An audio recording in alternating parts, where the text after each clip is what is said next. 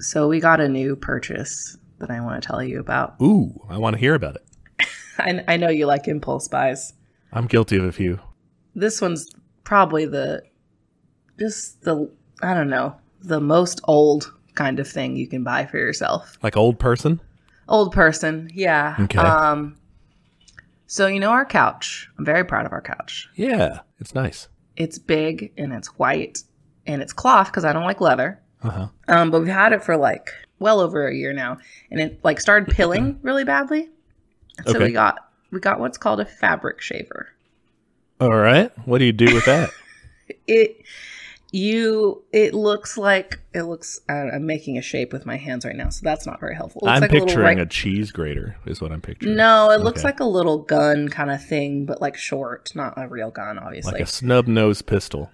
Uh-huh. All right. And you just put it against your fabric and you turn it on and it goes whir, and then you just move it over the fabric and it cuts all the little like pills off of it, all the little like stray pieces of stuff. So it's like a dog, like the dog nail trimmer things that like kind of shave off the edge of it. Is it like that, but for your couch? Yes. And like it fills up with the lint, and it is the most satisfying thing. We spent several hours just watching a movie and just like passing it back and forth between us. And like we were fighting over it, like we should have bought two because we're just like, I want to turn. The only thing is it's loud and our dog hates it. He like kind of bites it whenever he can. Oh, it's like a vacuum cleaner to him, like a handheld vacuum cleaner. Essentially, yeah. And he does that with the vacuum too. So we're like, oh, sorry. But yeah, that's our new obsession is shaving our couch. Something I never thought I would say. That's like, I mean, that could be expected of me. I'm in my 30s now, so that's like middle-aged, but geez. I mean, Kyle's almost there. Okay. And I'm about to be 27, so I'm maybe I'm just early.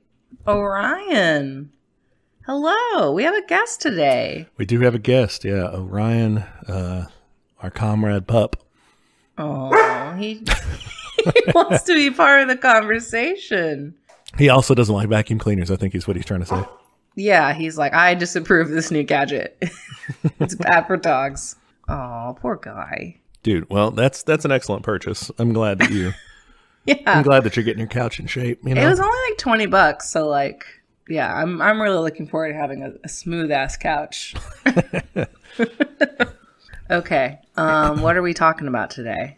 What are you teaching me? Today I'm going to teach you about everybody's favorite person in the world. Everybody who at least can't afford to buy their own house. Everybody's favorite person in the world is their landlord. Here we go. Oh, good. Yeah, we're going to talk about rent, landlords, what leftists, kind of a leftist perspective on them. Not what you should think about it necessarily. I mean, we can't tell you that, but kind of our perspective on it at least. Our opinions are correct, right? Yeah, I mean, there's a reason they call it the immortal science of Marxist-Leninism, but but no, I don't like to get too dogmatic like that and say this is definitely right, because hell, how would I know, Exactly. So we're just two dummies here. Yeah, we know a little bit about some stuff. Yeah, I'm explicitly the dummy in the show. That's my role. I've accepted it. I liked your idea of the supercut of what does this mean? What is that? What is that? It would be so embarrassing. One of my questions was like, what is free trade? Like I'm like, I need to go back to school, I guess. 70% of Americans couldn't answer that, right? I would venture to say. I don't know. And here's the thing: is I did a college project on it. Mm-hmm. We had this horrible kinetic sculpture project. It was awful. And they gave you like two subjects. Mine was free trade, and I don't remember the other one. But I ended up making it so like it was like out of wood is what you're supposed to do. And I like made a crank so that two dowels would like go up and down like opposing each other. And on those dowels they put little figures. And they're like two businessmen. This is so bad. This is like freshman year of college, okay? So like I thought I was doing some good shit. Yeah, man. We all thought we were brilliant back then. I put a wire in between them and put like a little money block, and they would just like kiss it back and forth. Oh, that's what it was. It was the kiss. What you had to get like an artwork assigned to you too. and mine was the kiss. And so I made these two businessmen kiss money back and forth. It was so stupid. So here's dumb me time. The kiss is that like gold looking kind of painting with the like That's person Klimt. like draped over. Okay, that. Yeah, that's my one area where I shine. Yeah, that's the least sophisticated way you can describe the kiss. I like it. So that is a very neoliberal assignment, is to blend the kiss with free trade. I mean, my art school is extremely like postmodern, is like that's what they were into. So Nice. yeah, it was horrible, and like you could tell other people also didn't understand what their words meant too. Like I saw some shit in that critique. We were all just like, this is like the final. Can we just go to sleep? And I think Mom still has that in the closet, and it's like my greatest shame. So Yeah, just set your skeletons in the closet as a bad art if I project. die, you have to burn that. Okay. Just will that to me and I'll set it on fire. Yeah, yeah. I bet a lot of people though think free trade means you can go to the store and buy anything you want, you know? That's what it means. So. You can trade Pokemon cards with whoever you want. Yeah. But no, okay. We Back to don't know what we're landlords. talking about with landlords, but we're going to talk about it anyway. That's the point, is Right. listen to us, but don't always listen to us. Yeah, I mean, like, listen to it, you know, form your own opinion about it. Like, if you believe anybody 100% on everything, it's kind of weird. You're like a disciple at that point, and that's strange. Yeah, we can't stand anymore. That's not a thing. I mean, you can, but it's always a bad idea. It's always going to burn you. True. All right. When we're talking about landlords, what's your first question? Like, what do you most want to know about landlords or rent or this whole system of that? So I think my question, okay, so I'm going to preface this with like my experience with landlords. Sure, yeah. I've always lived in like apartment complexes or apartment buildings. So like I've never had just one landlord guy that I know and I call up and be like, fix my sink. It's always been like a company. The management company. Yeah. Okay. So I kind of want to know what their role is. Maybe we can get that. Maybe that's like a later topic. No, we can cover that now. That's a good way to set the whole thing up, because that is confusing to people. You know, you're face to face dealing with whoever is the management company. A lot of times, if it's a big property. Yeah, like mine owns a ton of buildings, like the ones I've been in before. Like they own stuff all over the Metroplex. And what was weird, I think the most interaction I've ever had with the idea of a landlord, I don't know if a lot of people are like this or not, is when like someone buys out that company and they're like, well, now our branding's changed and, you know, we made these changes to our policy or whatever. But like, they bought out the management company? Like it's a new management company. A lot of times that doesn't have anything to do with the landlord. So the landlord is technically the person who owns the property, and they hire a management company to manage the property for them. It's like whoever would own, you know, McDonald's, and they have the franchise operators all around, you know, like those guys own the franchises or whatever. So it's maybe a little different there. But if you own like department store of some sort or whatever, the store manager is different than the owner themselves. Yeah, okay. So they're just running the place. And so maybe someone like outbid them and they're like, okay, now I'll hire you. Yeah, it could be that. It could be that someone like bought the management company and changed it all up, you know, but it doesn't really have anything to do with who owns the building. Okay. But yeah, management companies can be on a big, huge variety, a big, huge scale in terms of, you have some that are completely national. You have some that are just kind of, like you said, in the Metroplex. But those guys are the ones you'll interface with most times if it's a big operation. If it's a smaller situation, like you said, where you have one person, you know, owns duplexes on a street, you know, then you might deal with one or just a small operation like that. But yeah, I feel like individual landlords, I don't know if this is true. My experience, at least, I feel like they're more common in other cities. Like Dallas is very much like a building company place. Like it's just like, unless it's a duplex, unless it's an old house or something, like we really don't have that many individuals that I've heard of, at least. No idea. Yeah. I know. Let's see. I rented in College Station, and I lived in like a townhouse situation. They had like kind of a one complex of these townhomes or whatever, and we always dealt with one guy, and he was like the main guy, you know. And I lived in a duplex that was rented out by one person and stuff. So they may have owned other properties, but I only ever dealt with one person. So yeah, it was small scale there. Maybe that's how how they do things. But they also had like big apartment complexes for, like closer to campus for the students, you know. Oh, weird. So. Okay. So I think some people, maybe if you've only dealt with an individual landlord, maybe you have an idea of it being like, oh, that's the guy I call if something's broken, or the woman I call, whoever. I don't know. Is that accurate?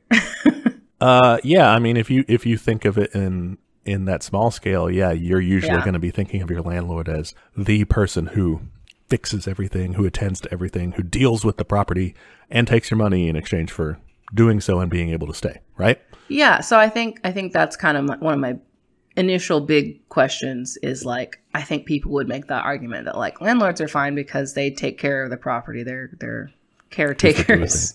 And yeah, they fix my shit for me. They mow the lawn if that's part of your contract, whatever. Even if you want to look at it from the management company perspective, though, that's still kind of the arrangement, right? The landlord hires a man, you know, they own the place, they charge you to stay there, and they hire a management company to take care of you, right? Honestly, that's the reason I mean, not the reason, but it's one of the reasons I haven't gotten a house yet, because I'm like, I don't want to deal with that. That sounds terrible. Yeah, you have to start making your or at least paying people to do these things, you know, making your repairs, mowing your whatever yard you have, or landscaping it, or whatever, you know, cleaning, or not cleaning the place, you already have to do that, but like anything that needs fixing or improving is up to you. Yeah. So like that's definitely been a reason that's held us back. We just would not have had time for that. We came really close to buying a house, and like over the next year we kept being like, oh, I'm so glad we didn't buy, because like we would not have had time to take care of it at all. Yeah. Well, okay. To people who would say, well, it's a fair exchange, the rebuttal, I think, from a communist or left perspective in general, is, okay, think about how bosses make a profit. Okay, companies, capitalists, how do they make a profit?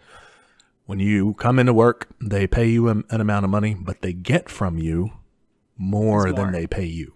Yeah, they're always undercutting you. Yeah, that's the theft that makes them the profit. Mm-hmm. All right. Rent and landlords are similar. You know, they do, with the rent, they make an agreement with you that you get to live there. All right, that's part of what you're paying for, but they're going to do X, Y, Z in terms of maintenance and whatever. They're going to make sure that everything works fine. The whole thing about that, though, is that rents are higher than the value, than what it costs for the landlord to do that. All right, so they're charging you too much, basically. Yeah, there's no way maintenance costs that much a month. Like, my rent's pretty high. Yeah, they're ripping you off. And I remember we mentioned, I think it was in our manifesto episode, where you said, well, hey, like, you know, don't they rip off consumers like in the store? Isn't that also bad, you know? Mm-hmm. And we said, well, not really, because you're not forced to buy the thing in this. No one's forcing you to go to the. Oh, but you're definitely forced to buy somewhere to live. Yes, this is a necessary thing. You are being ripped off, and it's, you know, it's compulsory, because otherwise you're in a way worse situation. Yeah. So I mean, some people choose homelessness, but it's also like super criminalized here. So yeah, not the best option. Yeah, and an overwhelming majority, you know, don't choose homelessness, or they might choose homelessness within a very given set of options that are all crappy. Exactly.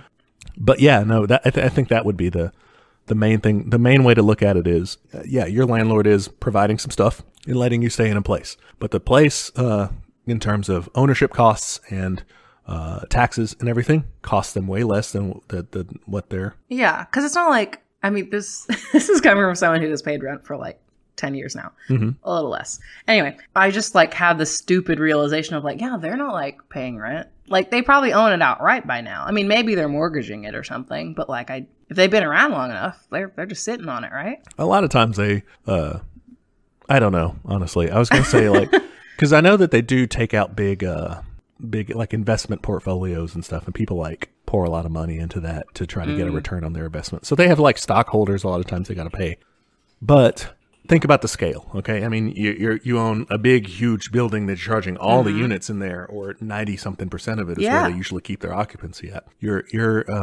charging all those people multiple thousands of dollars to stay there. Yeah. Not all of them are going to need repairs. Not all of them are going to.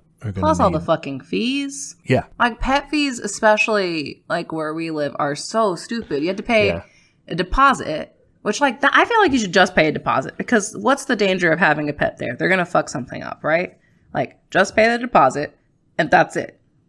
But like, no, a lot of places, like, you have to do deposit and then you have to do a recurring fee. Like, my fucking dog is paying rent. Yeah. It's just another way, it's like airlines now, how you have to pay for extra legroom, whatever. It's a way to, to discriminate prices, like, and exactly how much can each person pay. Well, this person has a dog, they can afford a little more. Yeah.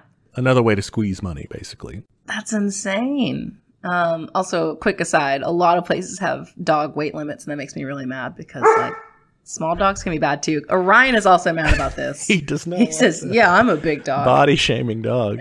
Yeah, can we stop judging their bodies, please? The reason they do that is, and some places will also have what's called dangerous breeds limitations or something. And usually these complexes have either just regular, hallways where people could encounter each other, or kind of public grassy areas or something. And they're like, oh, our tenants won't feel safe if you have a pit bull. Oh my gosh. Like, pit bulls are nice, first of all. Yeah. Every pit bull I met has been so sweet. They're kind of dumb. I'm not going to lie. Like, sorry, my dog is very smart. I know that sounds like an asshole thing to say. He knows lots of words. Oh, yeah. No, but I don't know. I think exploiting people's, like, pet ownership is bad. But it's just not the fundamental thing, I guess, that landlords do that is bad and exploitative. Oh, yeah. It's just is the big thing, Yeah. Let's go back to rent. Well, you said basically it's ripping people off, Yeah, and I think for me and other leftists, like, we think that housing should be universal, right? Yes, 100%.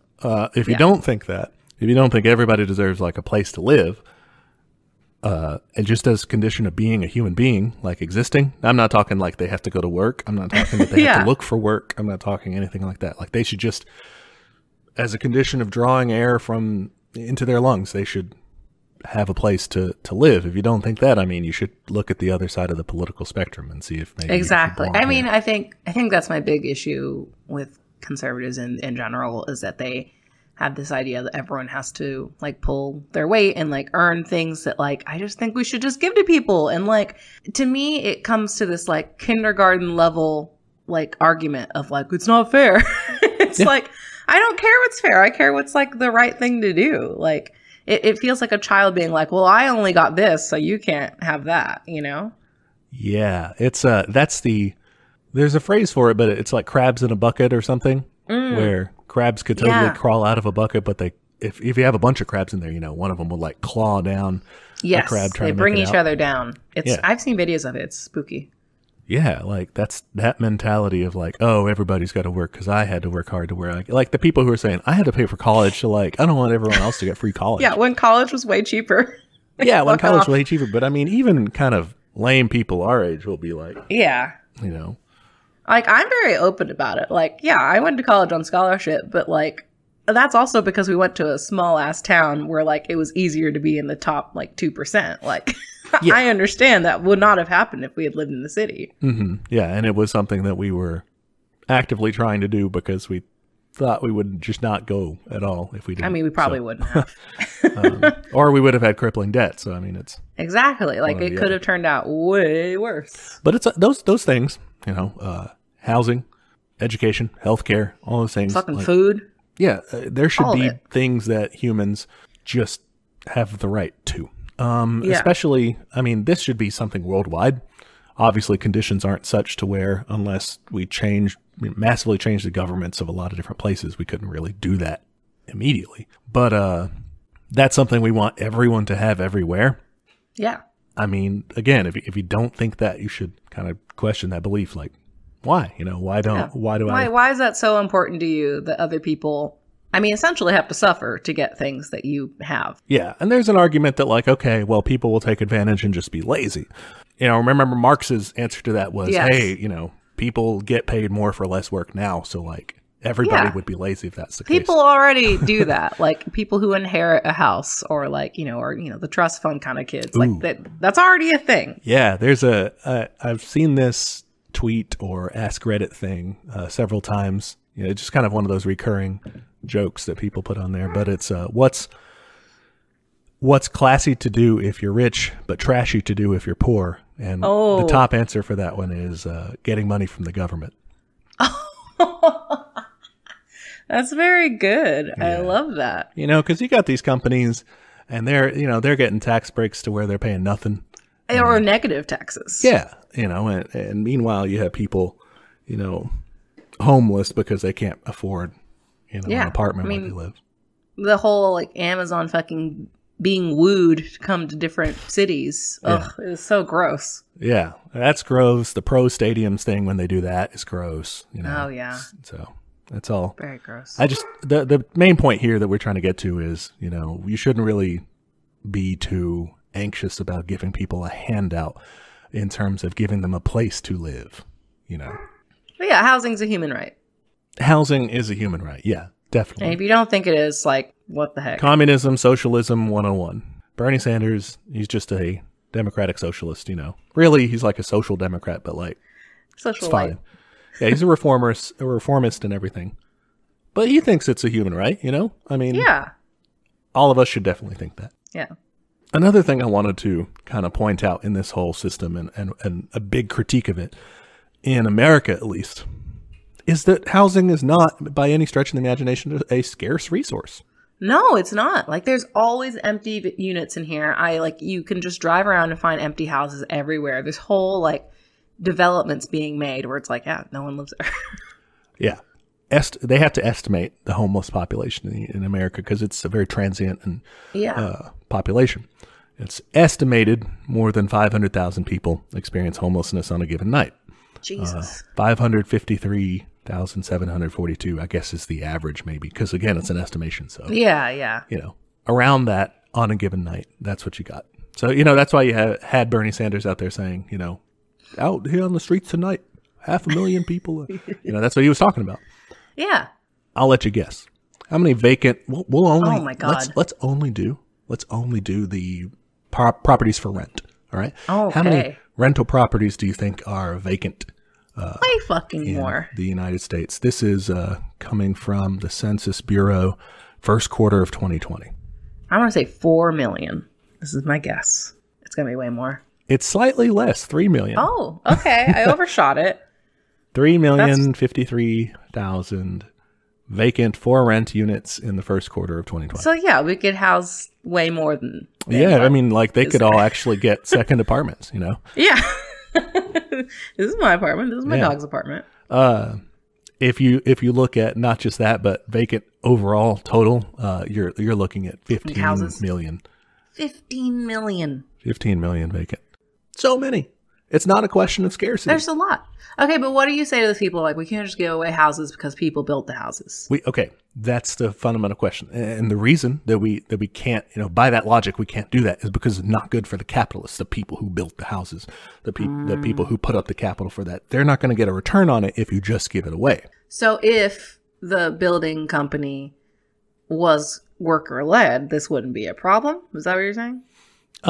Not necessarily. I guess where it's at now, you just have to take it from or pay the property owners whatever for it.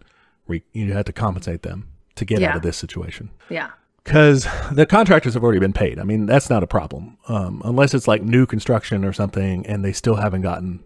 They're already going to get. They don't get paid out of the rent. Yeah, that's true. The landlord already pays that. So at that point, you're saying, okay, well, the landlord's I'm not going to offer this for free to people. So if you could either show up and say, well, tough, it's ours, see ya. This is mine now. Or you can pay them through some sort of government program or whatever.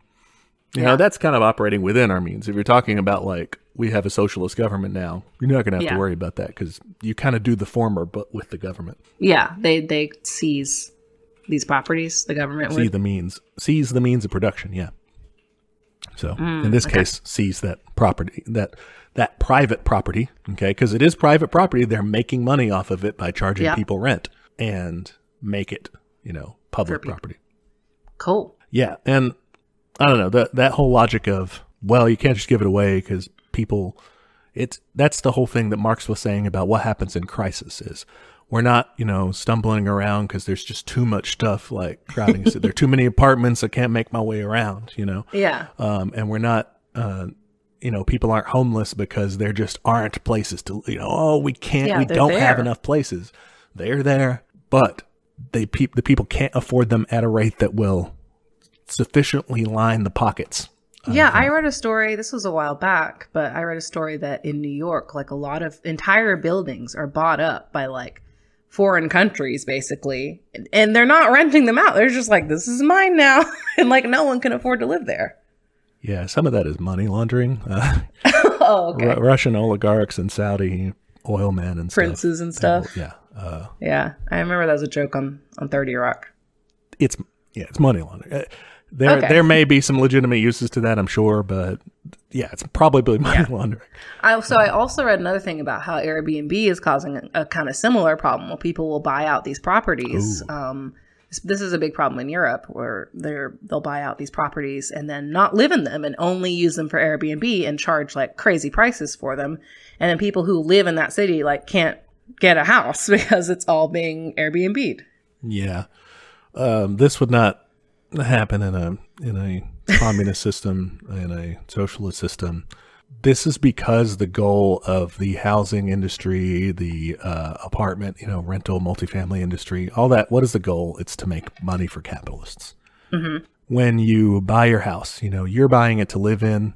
This is fantasy for most people, I guess, but when you're buying it to live in, but your mortgage company is selling it to you to make money. Yeah. When you rent your apartment, you're renting it to live in, but the management company and the landlord, they're renting it to you to make money. Yeah, they're not like doing you a favor. Even though they act like it with all like the application and shit, like, ooh, are you good enough to be here? Why should we rent? Yeah. Mm-hmm. Yeah, why should I take your money? And then they put you through a virtual, not a real interview process, but they do like, ask you for like references and stuff. Yeah. And all that. And some of them are really intense. Like mine was fairly chill. It was mostly just like credit check and shit. But like some of them are like, there's like boards and stuff, like condo boards and all that kind of shit. I've heard of that. Yeah, that sounds weird. Yeah. Sounds creepy. Sounds very creepy.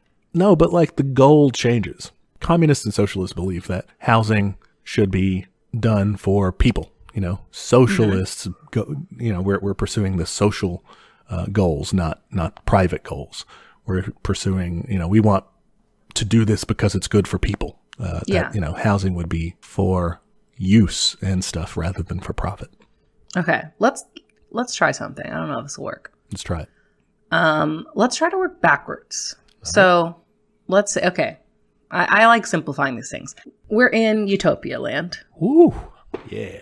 Yeah, we made it. What does housing look like?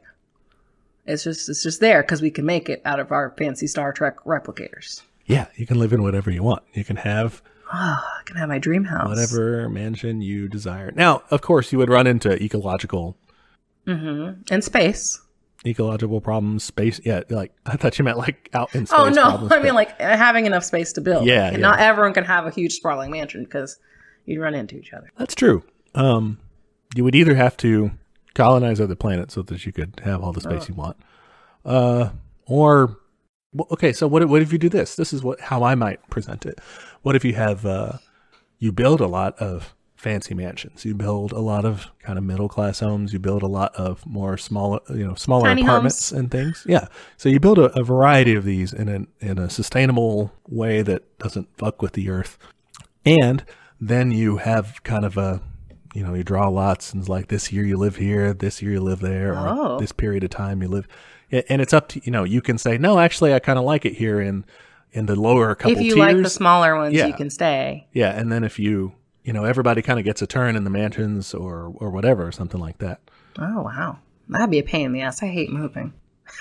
Yeah. You might not want to do it every move. year, you might want to do it every few years or something. But then again, you'd also have people who either robots, or you could just, vaporize Have you considered robots? whatever old furniture you have and replicate new stuff. Oh, that's true. That's true. Okay, so that's Fantasyland. Yeah. I guess we go back from that to like super socialist land. So Super we don't have socialist replicators, but like we're doing our best, damn We're it. doing our best. Yeah. All right. Step 1, everybody gets a house immediately, or gets shelter immediately. So if you're in an apartment, no more rent. And if you're in a house that you're paying off, you own the house now? Or how does that work? I guess I'm grilling you. So sorry, my immediate concern was the homeless at that time. Yeah, they get a house. That's totally fine. Put them somewhere, put them in an apartment building. Put them in an empty apartment building, which is what we should fucking be doing. Put them in a hotel, wherever. Just put them in there. Yeah. Give them a choice to the extent possible. And get them someplace. We have family somewhere. Go for it. Then, okay, so rent for people living in apartments, I would put so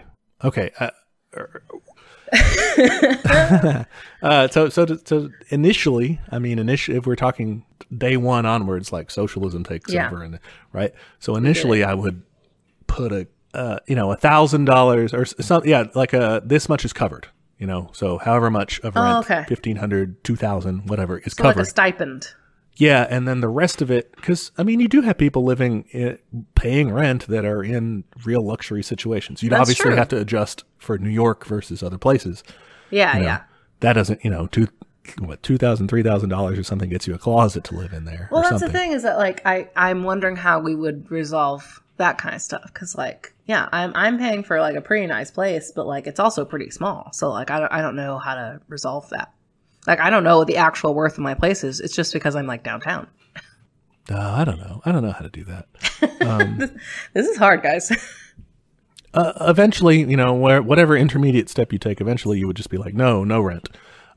It'd be best to just have the government nationalize the places. Okay. Government being under the workers' control. It's not like now where you have, basically the mortgage companies and the banks running the government anyway. Yeah. In this situation, you would have, people owning the buildings either through the government or through local workers' councils. Uh-huh. And then they could, abolish the rent through that process. Okay. So maybe the only thing, let's say it's a worker-run building, or a kind of co-op thing where me and everyone else in our building gets together and we're like, hey, we own this building now together. Hooray. So the only thing is we would gather funds for whenever something needs to be fixed. Yeah. So you could do that, and you could still honestly just charge, some sort of rent. Right? Yeah, but it'll be way lower because we're actually only using it for fixing shit and not for making It would be profit. way lower, and whatever surplus that you got would be decided on what to do by the residents. Yeah, okay, let's make a green space or whatever. Yeah. This is my dream. So that would be kind of a localized way to do it. Okay. But if you're nationalizing it, then it's that on a much larger scale, basically. Yeah, and you would have to run some things national because you have to basically redistribute money from some places to others. Like the homeless, they're not going to be able to afford any of the costs of that thing. They just, their buildings would fall down to disrepair if it was up to them because they don't have any resources to fix that. Yeah, so for sure. You'd have to have, some ground level, your building will be maintained, at least this much. And then you're free to kind of upgrade it beyond that. Sounds good. All right. Well, let's go for our incrementalist friends. What will we do in the short term, I guess? Hey, so mentally for me, when it comes to mind, I think incrementalist, that's some bullshit. But I don't really want to disparage it that much because while it is bullshit in terms of this should be our goal, it's not the goal we have. It is not bullshit in terms of really getting stuff done for people in our capitalist hell world. Yeah. Yeah, exactly. And like Mark said, we take allies wherever we can get them. So yes. Sure. And we do want to fight for these, for improvements for people that will help them right now, while recognizing that that's not actually all we want to do. Yeah. Yeah. We can multitask. Incrementalist steps, lowering rents. Yeah, that'd be great. Years ago, there was the guy in New York who was running for something that said the rent is too damn high, and he was kind of a joke candidate or something. He was right. I mean, the rent is too high. It is. Yeah. Yeah, it's nuts there. My best friend lives up there, and it is insane. Whenever I go to visit them, I'm just like, this is a closet. Why do you live here? How much do you pay? It's insane. Housing for the homeless. Yeah, I'd like that. Either put them up in vacant units. Immediately put them up in vacant units, and then build things for them if you want to. If the grubby landlords want to get their hands back on there, on those units that went to the undeserving homeless, and they can pony up the cash to build some place that they think that the homeless should be living in, and then they can have their place back. That might be bad. They got to have some oversight on that. Oh, sure. Yeah. We'll tell them you have to do this. You have to do that. Yeah, it has to meet these codes. Just like the Affordable Care Act put in regulations on what minimum things that healthcare, plans had to do. We can do the same with home, and they're not going to be great. They're still not going to be excellent, but in the interim, that's something that you could do to get housing for the homeless is say, hey, look, this vacant unit that you're holding up now, someone homeless lives there. If you ever want to see it again, put your funds in, pay this tax and we'll build you a place for them. So I think one of the big reasons that I think that housing is a fundamental right, same thing with healthcare, is it is such a block to prosperity. Like, if you can't afford rent, like, that is your constant struggle. Like, literally all your paycheck can go to rent. Or if you had a health problem, literally all your paycheck can go to a health problem. And like, it is really that wage slavery thing we're talking about. For many, many, many people, it is just your money's already gone by the time you make it. As soon as you get your paycheck, the landlord, you know, the doctor, everybody besets upon you. Yeah. Yeah. And it's like, how are you supposed to, you know, like people who are stuck in situations like that, you know, I don't like my job, I want to go back to school, or, you know, I want to be able to move to wherever to pursue my dream. Like, how the fuck are you supposed to be able to do anything in this society? Yeah. Like, there's so many barriers. Like, I really hate when people make these arguments like, oh, if you live in a red state, just move. Like, do you know how expensive moving is, guys? Like, first off, you shouldn't have to be run out of your home because some racists live there. Yeah. But like, secondly, moving is a privilege. It's expensive. And, you know, it kind of ties it, like you said, oh, if you live in a red state, move. That's kind of one thing you hear. And you also hear people saying like, well, you should just learn to code. Or you should just learn, you know, learn some skills, or, you know, you shouldn't be flipping burgers, go to school or something. But like, flipping burgers should be able to afford you a place to live and like good health care. Like, I don't think anyone is worth less because they make food. Like, you want your burgers, right? I love burgers. Yeah. I mean, well, the people who are saying this, like, they want their burgers. They don't want there not to be burger flippers. They don't have robots that can flip burgers yet. So what they're asking for is to see some people as less than deserving. Yeah, an underclass of people who will flip their burgers and should just be happy about it, you know? Yeah, it's this weird fantasy they have that everyone who works like a part-time job as a teenager, which is just not true. Yeah. They're always like, oh, that's just a summer job. And it's like, no, fuck off. Like, those are real jobs, and we should be able to treat them with dignity. That was a summer job for you because you were lucky and you went on to do something else. But yeah, it's not a summer job for a lot of people. I think that's a really big theme too. So the people are not willing to admit their privilege, where it's like they fucking need to. And being privileged doesn't mean that you have everything done for you. Like, we had certain privileges growing up, and we still weren't like upper middle class even. But like, yeah, like people think, oh, no, I earned everything I got. I had no privilege. Yeah. Because I'm a good person. You know, like, exactly. Like, I'll fucking lay it out right now. Like, I married rich. Like, if something happened to us right now, if I got hit with a fucking debilitating disease, I could go to my husband's parents and be like, hey, I'm in trouble. And they would bail me out. And so many people don't have that safety net. Yeah. And like, people will not admit that. Yeah, I think that's a big issue. And it ties into the housing thing. Like we were saying earlier, you know, oh, you can't just give that out to people because they'll take advantage and just live wherever for free. I mean, that would be fine. Like, you know, it's... Yeah, I mean, like, let's be real. Like, you all took advantage of it with your privileges. So, like, fucking chill about it. Yeah. Yeah. Yeah, I think that's the main point there. We got mad. That was a good rant. Okay, so let me ask. We kind of already covered this a bit, but, like, I think there's an argument, like, okay, what about small time landlords? You know, are all landlords bad? Like, I think it's easy to be like, okay, you own 1 million properties and you're clearly just like profiting the fuck out of them. You know, if I a big faceless corporation. Yeah, exactly. I think a lot of people in this housing market will buy a house and rent it out, and then eventually maybe they want to live there, or they just use that as secondary income. Mm-hmm. What about those people? Are they bad? I'm going to say yes, but that's my guess. All right, your guess is they're bad. Why do you think so? I mean, they don't fucking need a second house. Like, I don't think anyone should be allowed to have a second house. I think that should be illegal. Not when we have 500. I think if you... Ooh, I like this idea. President Christine. All right. If you have enough money to buy a second house, you should not be able to get it until you can afford a third house. Third house goes to a homeless person.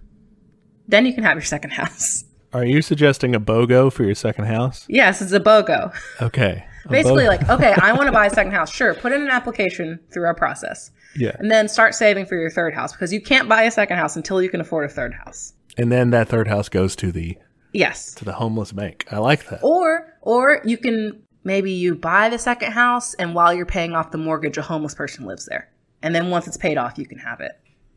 And then you can start subsidizing the homeless person's house. I don't know. I'm spitballing here.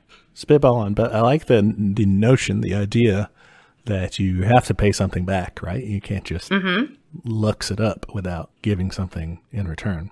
It's like forced charity. Essentially, yeah. That's what I want. I want, like, I don't think it's okay that people get to decide to give money. I think it should be forced. Well, that's just taxes and spending. I mean, it's just tax the classic fuck out of tax and people. spend liberal. Sorry. Except you actually are doing it, which is good. Modern liberals don't really do that anymore. No, they just talk about it and then come in with a compromise and then get that compromised even more. Yeah. It's great at losing. All right. Are all landlords bad? Small scale landlords are, I think there are degrees, you know. I think that they're less bad. Yeah, it's like with your, you know, with your businesses and stuff. It's like, oh, don't shop at the big box store. Go to the mom and pops, you know. Yeah. Okay, but the mom and pops are still paying their workers less than they get from them.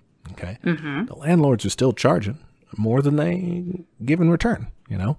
At the end of the day, when we read the manifesto, they talked about one of the tendencies of socialism was that one that wanted to turn back the clock a little bit to where it was small scale, but in charge of modern industry. Remember? Like guild shit. Yeah, like put the guilds in charge and small scale agriculture. You said it was like shopping organic or something. Yes, you know? yes. That's kind of what we're talking about here is, you know, if we did that, you have artisan landlords. So yeah, my building is now owned by one person, or maybe even like they divide up the units within it or something, so it's multiple people. Like, it becomes a lot smaller scale. But at the end of the day, I'm still paying someone more. Like, my rent isn't going to fix my apartment every month. It's going to line their pockets every month. And it's not going to lead to a situation where they provide any more housing for the homeless, for one. Mm-hmm. And for two, like, yeah, it might even significantly improve things for people if they're living in a place that's run by kind of a more shady management company or landlord or whatever. You know, it might improve things a lot for them if they get a landlord that is more attentive to their needs. Sure. But it's not going to change the fundamental underlying thing that you're getting ripped off, you know, and you're getting ripped off for something that you need. Could we tax landlords? Sorry, I'm such a taxer. Could we say, I don't know, basically cap landlords at a certain profit? Be like, okay, if this is your only job, first off, if this is your only job. I don't like when people have a job and also do landlord shit. I'm like, you already have money. You don't need this money. I do that to myself. Like, I don't, like, my artist money does not go to me. I give it to other people because, like, I have a job. I don't need money. Yeah. But I think more people should do that with like landlord shit. So what if we say, okay, if this is your primary job, you can make a living for yourself. Congratulations. I don't know what that entails. We find some sort of reasonable amount and then say, no, you don't get any extra though. Like, we cap their income basically. And all of that goes to housing for the homeless. I mean, you'd solve homelessness pretty immediately there, just because that's a lot of money. See, President Christine has the right ideas. Well, I mean, yeah, I mean, think of what you do if you do that across the board for other things. So, you know, the problem with this solution is unless you actually already have brought about a workers' state or put the workers in control of the government, or at least have vast population under our current. You know, if you were elected, right? Yes. If you're in power. First, I would change the name of president to tax czar. But like, let's say you're put into power, but there's no change in terms. Nothing else changed. We wake up tomorrow and you're, you know. Yeah, I have. There's no president. change in voting patterns. There's no change in participation in democracy. Money in politics. There's no change in the rest of the Senate, House, the whole government structure. I think I'd kill myself. You wouldn't get this through, but let's say that people just like decided to go along with you. I'm very convincing, very hot. Everyone just wants to be my friend. Unless you build a mass political movement and social movement to prop this all up and to basically threaten the structures of government to do this or else. With the next campaign, or you know, 2 campaigns after that, it's not a long time before the forces of reaction are going to be back there saying, why don't we just go back to making more money, you know, and stuff like that. Like, they're going to roll back the clock. Even a very successful social democratic movement like this, okay, like talk about the New Deal. Yeah. That lasted for a long time. For a long time, Republicans were scared to move against it. Yeah, because it was so popular. But eventually they did. Yeah, eventually they did. Yeah. So unless you have a sustained movement like that, like, they'll roll back these taxes. I mean, how do you build a sustained movement? I mean, I feel like you just have to fucking do it, and then everyone's like, "Oh, this is good." You do need to do that, and then you need to also have popular support. People saying, "No, this like you said, this is good," and you have to keep that up. You can't let people get complacent with it and say, well, what if we open up a little bit of privatization and, gets away from you. Okay. I feel like we're jumping all over the place, but I'm kind of okay with it. So it's fine. We're still on kind of the topic. We're on the topic of landlords. Yeah. But like, I don't know. I feel like your outline was so neat and I was just like, let me fuck it up. What about this? Yeah. No, it's fine. Class discussions don't have to just follow the teacher's plan, and some of the best ones don't, you get. Okay. On that note, I have another question. Fuck, I forgot it. That's okay. In the meantime, I'm going to answer the original question. Okay. With small landlords basically leave the original problem in place. They're a little bit more attentive. Ultimately, what you want to do is provide a basic guarantee that people are going to have housing. And one thing that I think comes of this is if everybody's guaranteed housing, they are less desperate to go along with whatever the landlord demands for rent. And so rents should be a lot more reasonable because landlords realize that they don't have people hung by the scruff of their necks. I can just go to a free house. Yeah, it's like with if you guaranteed health care instead of providing it through people's employers, they're not as beholden to their employers. Or if you guarantee everybody a job or an income, they're not as beholden to their boss, like exactly. I'm not like terrified to lose my job. Yeah. And that means they can't abuse me. Exactly. And that means the landlords have to step up and like actually take care of your building and make it an attractive place to live and not fuck you over and be like, okay, your pet rent's gone. Yeah. At that point, they're a service, and they fancy themselves that way already. But at this point, they would really be like extraneous. They're above and beyond. They're a luxury. They're here to provide you more of a community almost. Yeah. Instead of, I need a place to live, Yeah. Yeah. All right. I remember my question. All right. What about rent strikes? What about rent strikes? Okay. I feel like that would work. What's your current idea of a rent strike? What does it look like to you? I mean, I've been daydreaming of a general strike with coronavirus. I think like it's the right time to do it. Not we're all, but privileged people are working from home, so they don't have a fucking excuse to tap out. Mm-hmm. And then all the privileged people who have extra groceries can go around helping people who don't have groceries. Like we just fucking have a general strike. That's my big dream. But we can do a rent strike too. I think we just stop paying rent and just no one does it. And they can't kick all of us out because there's too many of us. Like they just physically don't have the resources to do that. And I don't know. We just say like, I don't want to pay rent anymore. I don't have a great formula. Obviously, I'm just talking out my ass here. Awesome. No, I like the idea. It does require a little more organization but like that's the basic framework of a rent strike. So like, would the rent strike be like, okay, we're not paying rent until, your demands can be whatever you want, I guess. But I guess my demands would be until you lower rent and make it like affordable or sliding scale, even like based on your income, or you like use the profits to help homeless people. Okay. Yeah. Generally rent strikes are organized through tenants unions, which are not always official bodies. They're just unions of tenants who live in a particular place. It can be in a building, it can be citywide or neighborhoods. But the idea behind that is you have to get a critical mass of people in your building or your complex or your city or whatever to participate in the rent strike. You're right. The rent strike is essentially not paying rent and making demands. Yeah. I would even I think in this current era of fucking COVID, I would do it just to be like, you have to give us a rent check every month, government, or we're not paying rent. So you do it national. Yeah. I think if we did it nationally and just be like, look, we can't fucking live like this. And like rich people do it too, even though we can live like this. And just to show solidarity with people who fucking can't afford rent right now. I think that's harder to do. Oh, man.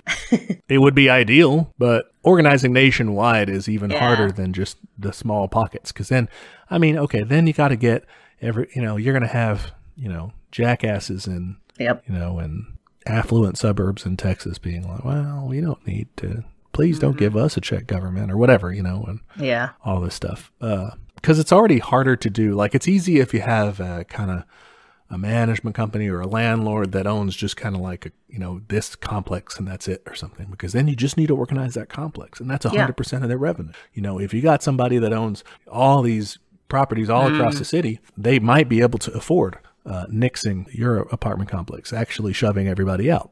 Oh, Jesus. They might could do that. So yeah, basically the idea is, if you maintain solidarity with your tenants, you have to make sure that almost either everyone or almost everyone in that building can actually afford to do it. If you go on rent strike by yourself, listeners, don't do this. If you go on rent strike by yourself, you'll find yourself evicted because the landlord can quash you real easy. You're one person. Who cares? All right. Their occupancy percentage is not going to drop by much. They're already accounting for, 1 or 2 evictions a month just as like the cost of doing business. They don't want it to happen, but they're fine with it happening. Don't do that. They will just throw you out in the street. Jeez. But if you have your entire apartment complex, your building doing that, or most of them, they can't afford a 15% occupancy, for very long. So I guess my question would be, I think a lot of places are owned by like just one person, like they own multiple properties. So there's really no way to do it then unless you get all the properties involved. And a lot of times those are sprawled out across like a city or something. Yeah, it's hard to do. You can do it. And so I guess I don't mean that if you still have almost all of one building of a big management company going, doing a rent strike, that's still pretty significant in terms of the damage to them, unless they're like a national chain or something, then that should still really cause them problems. So I don't mean to be too discouraging with that. Yeah. But some like cities have tenants unions, the bigger cities at least, I think they have one in Austin. They have different ones that can organize kind of across the city. I think it's really important for people living in places that have strong tenants unions like that. If you're renting, you should join those, because if enough of you do, you can not just in this current situation where people do need to go on a rent strike so they can like survive. Yeah. But in the future, when you're just fighting for better conditions and stuff, you have more of a say that way. Yeah. Because like we were saying, like a lot of these big cities just charge the fuck out of you for really shitty places just because you're in a city. I'm like, that's not okay. Yeah. Especially because that they're making profit off of you without fixing shit. I'm like, they're not holding up their end of the bargain. Mm-hmm. It's a shitty bargain, but still. Yeah. The interesting thing about rent strikes is when they happen, you really see kind of the mask come off with the landlords or whatever. Like they start really whining and getting scared and showing their hand that like this is a big threat to them. I saw this article I think it was in the New Republic. They were talking about a rent strike that someone was participating in Philadelphia against a particular management company, and they got a response or something from one of the management company's attorneys, and I'll just read a couple of things from it because it's kind of funny. New Age is a management company, so they're not the owners of these properties. They don't have the authority to provide rent relief to a tenant absent the landlord's permission, and wouldn't do so. Like, it's like, no, it's not even our fault. Oh, poor things. But then they go on to say, working with the tenants and the landlords, they make the very reasonable ask that a tenant who's experiencing hardship demonstrate to them to that hardship so they can talk to the landlord about it and secure some sort of relief. Basically, they want to do like one-on-one, come to us individually. We'll make you a deal. It'll be fine. Ooh. Why do they want to do that? So they can break up the strike. Yeah.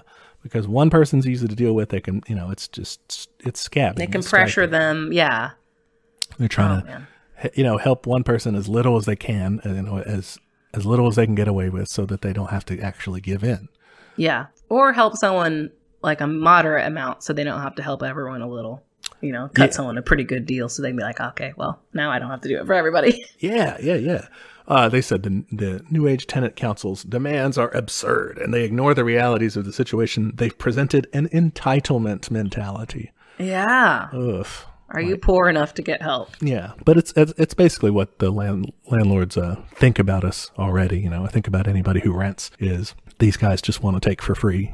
I mean, we've mentioned this several times, but like it is hard to own property now. Like it's a pretty minority position to have. So I think when you look at people who own these buildings and own these properties, they most likely own more than one. So unless like we talked about small scale, but that's not what I'm talking about. So like we're talking about people who own, multiple properties and all their primary income is fucking, lining their pockets with people's paychecks. So like they have enough money. Like they don't need that much. Like it's just not a thing. And it's ghoulish to me. Just like you're buying you're using your money to buy another property so you can get even more money. Like it's just like you don't need that. Yeah. You don't. You really don't. I mean, that's how I feel about most money. Like, I just want to cap everybody's money. Like, you just shouldn't be allowed to have that much because it's not fair. Yeah, it definitely isn't. I mean, again, tax czar. Yeah, in the interim, you can just kind of tax that away until you have an actual socialist situation where you can just not have that exploitation going on, so nobody can ever accrue that much money anyway. So the idea is we tax the fuck out of it until housing is just so prevalent and easy to get that we don't need landlords anymore. Well, I mean, yeah, taxes will help fund, but you still have to. Taxes get money for the government, right? But you still have to actually create programs to spend that money on things that are good and not like bombs to drop on people. Oh, no. I mean, like, though that money would directly go to housing homeless people. And then once we've done that, we start doing low-income people. And then eventually, we get everybody covered. Yeah. And, listeners, we've been mentioning a lot of kind of legislative ideas and fixes and things. They don't happen unless you have a broad popular movement. Like, if you think Mitch McConnell is going to let any of this happen, no. He'd rather fucking cut off. He would. Yeah, if you've ever seen the Buddhist monk immolating himself in Vietnam, like that would be Mitch McConnell before he allowed this to happen. Oh yeah. You don't get it with Nancy Pelosi either. You don't get it with just regular liberal Democrats or they don't want it because they're property owners, and I'm sure lots of them are landlords or have friends who are landlords and all that shit. Yeah, they might not be directly in there, but it's in their class interest. Yeah. Yeah. So you can't get these changes without big societal-wide moves forward, and you can't get that without organizing. I think we should go to our organization corner. Okay. This week on Organization Corner, we actually did something for once. Look at us. I know. It took 2 minutes, but I joined the DSA. Nice. Yeah, I did too. I thought that I might not be able to because I talked about it with my wife, who is not quite as left-leaning as I. Can we tell the listeners about your agreement with your wife per donating to things? Because I think it's very funny. Oh, sure. Yeah, that we've kind of agreed that we can't donate to like various, political causes or whatever that we disagree on, that we don't both support. So I can't, donate to some of the causes that I have first, but she's also not donating to more right-wing stuff. But in this case, I was just like, hey, can I join DSA? And she was like, does it cost anything? Yeah, there's membership dues. But she took a look at it. She was like, that's fine. I'll let you do that. That's okay. Oh, cool. She's quite frugal. She's frugal, so I'm kind of surprised she agreed to it. Yeah, I was going to like maybe take the, fellow traveler route. Yeah. But, thanks. Yeah. I mean, I bought you so much Bernie shit, which is just now on its way, by the way. This dude's birthday is in April, and I ordered it in February.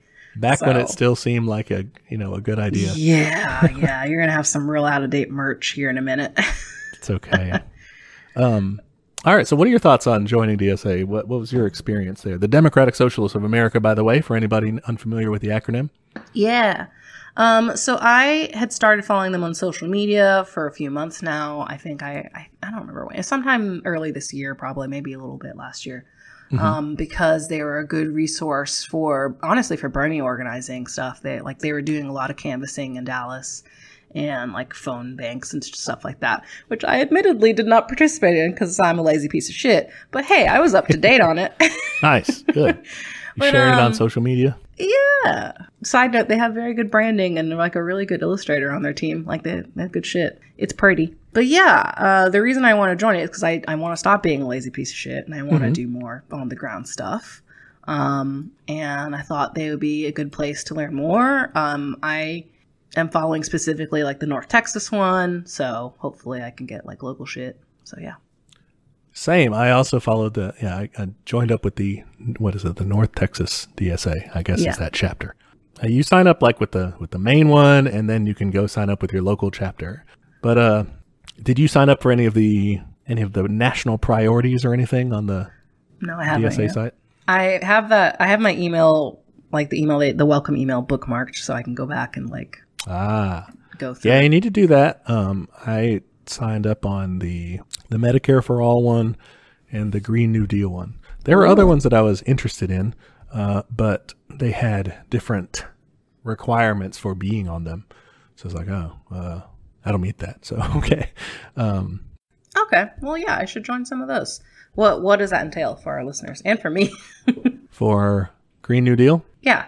Or whichever ones you joined. So the Green New Deal is if for anyone who doesn't know that's like a legislative program that's, well, basically just trying to do the work that's necessary to save the planet while, providing a bunch of jobs and Dude, yeah. Fairer work situation for everybody. Dude, yeah, I love that shit. In DSA, their working group's called the Eco-Socialists, and they're, campaigning to support the Green New Deal, and I suppose, doing some other actions and stuff to advance that. I haven't really heard much from any of the ones that I signed up for yet, but I imagine that'll be coming. As you can tell, we're not great at even joining things. We just haven't done that. I paid the money. I clicked the buttons. Yeah. So yeah, I'm pretty lazy. So, but you actually do have to, though, once you join like that, you have to go like sign up for helping with things like in the Medicare for All one. There's a thing on their page that says the Healthcare Emergency Guarantee Act, and they're doing like a campaign to support, I think it's Bernie Sanders and somebody else's bill to basically have Medicare cover everybody right now. And then obviously try to make that happen going forward. And you can sign up to campaign on that, and I guess probably phone bank. I don't know what they do. So you sign up to try to help, and they will.